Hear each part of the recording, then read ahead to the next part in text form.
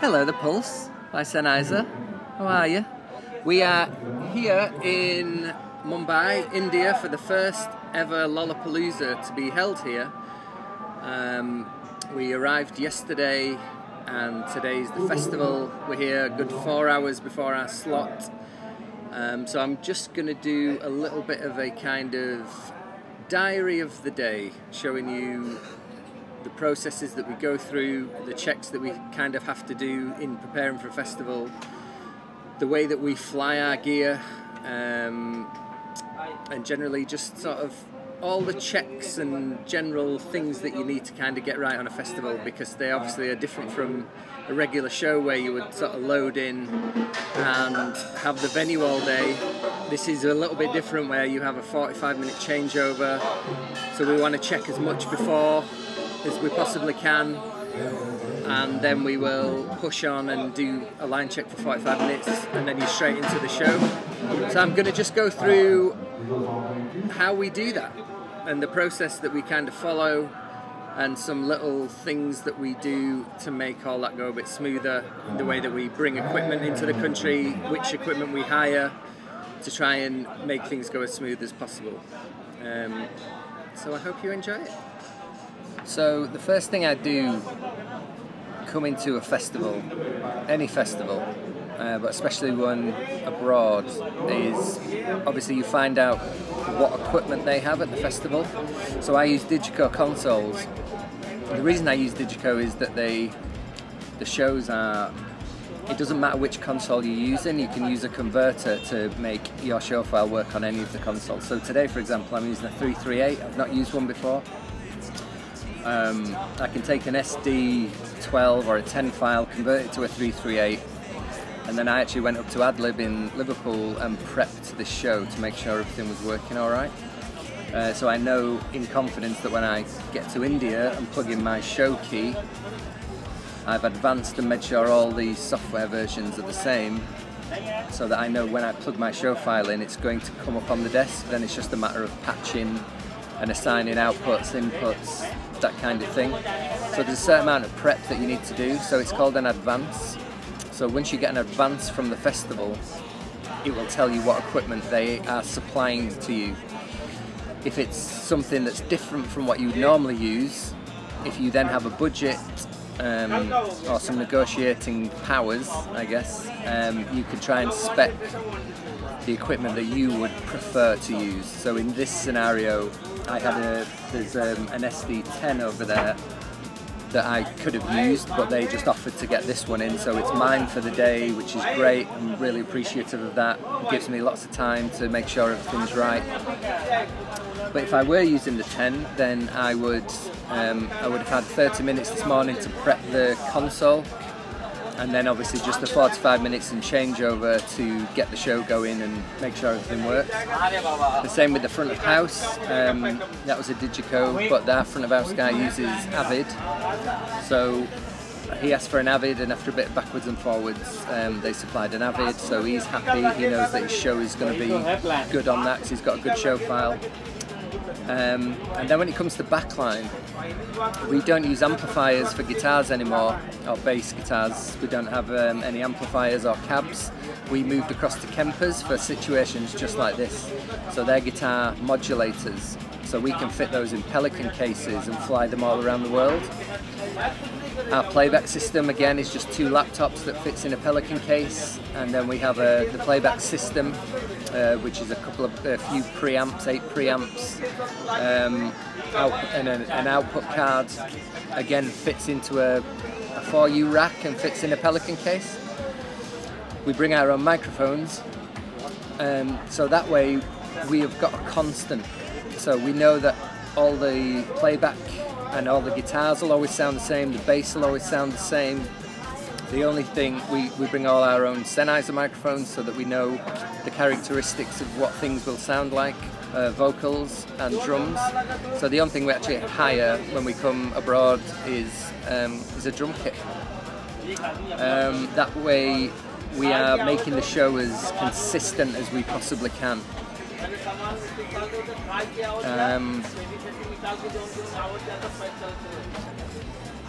We fly our in-ear system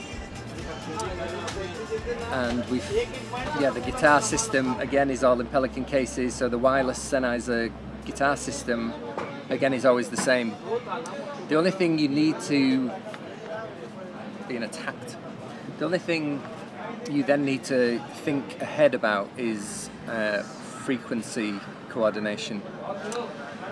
So obviously RF equipment is in certain bands and we go all over the world, so sometimes things are not compatible. You have to find certain blocks of spectrum, so you should always plan ahead for that. For this trip I use Sennheiser Cipher, which is, if you just go to Sennheiser.com/Cipher, they actually have a tool on there that will tell you all the frequency ranges that you can use within all around the world. In India there was certain blocks that looked okay, but I wasn't sure about other ones, and I actually reached out to Suman Thakur in Sennheiser India and asked him for some local knowledge, and he was like, anything works, there is no legislation here, or there's no frequency coordination as such, so most equipment, no matter what band you're in, you should be able to find what you need.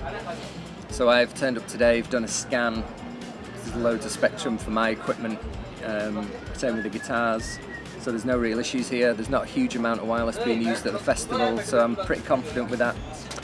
I've scanned, I've assigned everything, and I've done a walk test for all the RF, and everything seems really good. I'll do that again before the show, but I am pretty confident that all that will work. But again, it's all about planning ahead. So I prepped my console last week. I reached out and found out about the RF situation here last week. So when I turn up, you're prepared and you kind of know what you're in for. So any kind of festival situation, the advance is critical. If you turn up expecting your desk and you haven't advanced it or told them, and you haven't brought one, then you're on the house board, and that's just the way it is. If you're not bringing RF equipment, you need to spec what you need for your show, how many channels you need, if it's IEMs, if it's radio mics. So all that should be done on the advance way before you actually get here on the day, and then everybody knows what it is that you'll be using, and what the expectation level is from both sides. So here is the monitor desk that I'll be using today. So as I said, I prepped all this back in the UK. So I literally plug in the key, press load, and there's my show now. And then it's just a matter of assigning. So I'm all the way over here. This is all the racks. So these are all the racks that are supplying all the consoles that are being used today, front of house and monitors. Mine is here. So it's just a case then of making sure that my outputs for my IEMs are in the right outputs and they're assigned on the console, and all the input patch, which is all the instruments coming from stage and the vocal mics, are all in the right place. So this is Simon Fuller, our tour manager. Hi Simon. Hi. When I was talking about the advance before, Simon is actually the person who gets in touch with the festival and sorts everything out beforehand, don't you, mate? Yeah. And it's all, we've been nicely surprised, haven't we? Everything we've asked for, we've had. It's been really well organised. So yeah, it's good. Any little comments to make about it? Anything? You happy? Not enough cake. Not enough cake? No, it's not enough cake. And here is Jamie. Hello. You might have seen before. He's setting up our keyboards. So we actually bring the keyboards with us. These are just MIDI controlled to the playback system. The only thing we hire is the stand, Jamie, isn't it? That's true, yeah. How is the stand? It's alright, it could be better, but with a few cable ties it works. So yeah, it's good. So as mentioned before, the only thing we really need to hire is a drum kit. So we've got the one we asked for, I think, or as close to. And then we bring all our mics, so all our Sennheiser mics, which we've done miking up videos before. If you want to click through the Sennheiser Pulse channel, you'll see some other of our videos here showing how we mic up the drum kit. But as you can see, we brought everything with us. The vocal mics ready to go out on the front of the stage. So we also bring this little drape. So we've got a little bit of production, I suppose. So as we are approaching, this is our playback rig. So our session musicians live in here, I guess.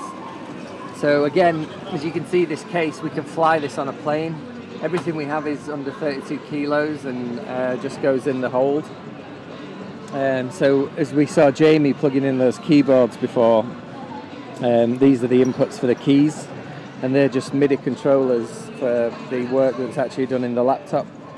And then I don't know where the patch is, but these are all the outputs for everything that comes from this rack. So this rack looks after the bass guitar, all the keys and the playback. And if we go around the front, you can actually see the Kempers. So this is the bass Kemper. And we have a backup as well. So there's a switch in there. So if one goes down or something doesn't work, we can switch to a redundant. We can see, I mean, this is the Strokes who are headlining. They're obviously still using all the cabs and everything. A Kemper is a way of taking this and making it very small into here, and it's all controlled by a laptop. So you can dial in any sounds. Also, when we're playing along to track with click, all the sounds get changed to whichever bass sound was used on the album. And like I said, it's in such a small case that we can just fly this all around the world. And here we are on stage at Lolla. We can see Lollapalooza India, the first one ever. So we over in Jamie's world, he's looking after guitars, and again, once again, I just want to show you this. Is this the actual oh, it's a different Peli case. Yeah. Oh, it's the one that's underneath. So as you can see, the way this is packaged, this goes in here, which is how we fly it around on a plane. So we've got two of those, obviously. And then Jamie just sets everything up on top, so he can do his guitar work up here. It's very easy. It's very easy, isn't it? Very compact, mate, isn't it? Good, you can hide in little corner. Same with these, are these Scott Dixon cases? Yeah, two of them, yeah. So these Scott Dixon cases, again, they're just miniature guitar vaults.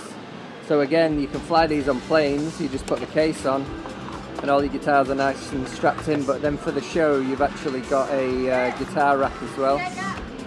So that's how we fly all the guitars around.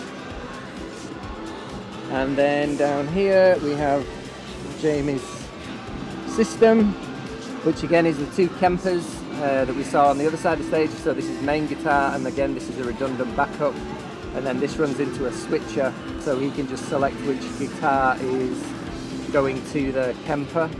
And obviously all the guitars are wireless, so we've got a Sennheiser EW500 system there.